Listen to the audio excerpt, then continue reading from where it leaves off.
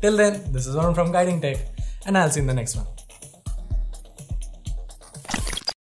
Hey guys, what's up? So one of the most often asked questions here for me at Guiding Tech is what are the benchmarking apps that we use for Android devices? Now, obviously AnTuTu is one of the most prominent ones, but there are a couple of issues with AnTuTu. One, it cannot test everything out there. And two, a lot of brands know that AnTuTu is the most preferred benchmarking app, so they kind of tamper with the results. So it's always beneficial to take a second or a third opinion. Well, what I'm basically trying to say is that you've already read the title of this video, and today I'll be talking about the 4 best benchmarking apps that you can use to compare your performance with other Android devices. Let's get started.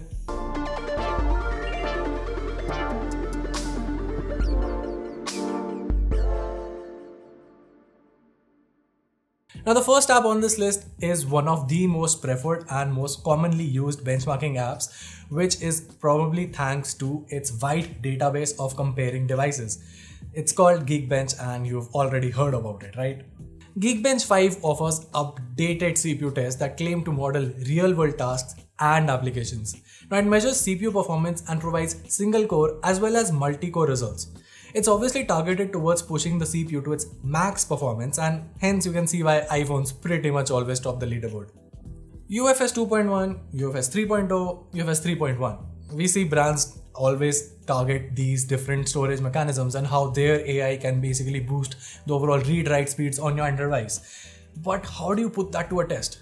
Well, for that you need a good storage benchmark test, and for that we have CPDT. CPDT, or Cross-Platform Disk Test, is a performance benchmarking app that measures the input-output speed of your storage. This means all storage on your phone, whether it's UFS, eMMC, or even the SD card. You can even use it to perform a memory copy test on your RAM to test the multitasking capabilities. And as always, you can compare your performance with other devices as well. Now, if you own a gaming PC, you know one of the best benchmarking apps for your GPU has to be 3D Mark. Well, thankfully, the same can now be said for Android devices as well. 3D Mark benchmarks the GPU and CPU performance of your device. Now, it contains various different tests that you can run to push your phone to the limit and see how powerful the graphical performance of your device is. You know, for gaming, obviously. Now, while this is clearly stress testing, you can easily compare results with other users online as well and see which device offers the best gaming hardware for mobile gaming and practically any GPU related task. Now, while we're on the topic of gaming, how can we forget about Gamebench? Yes, it's a paid app, but you can use the 7-day free trial to basically benchmark your existing games. So unlike other benchmarking apps that have data of their own, Gamebench lets you benchmark the games that you like.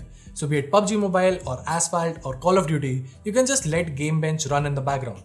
Once you're done testing, the app will show you the average frame rate, the power drop, the temperatures, and so much more. Now, since this gives results for the apps and games that you actually use, this makes it more realistic for an end user. And with that, we come to the end of this video.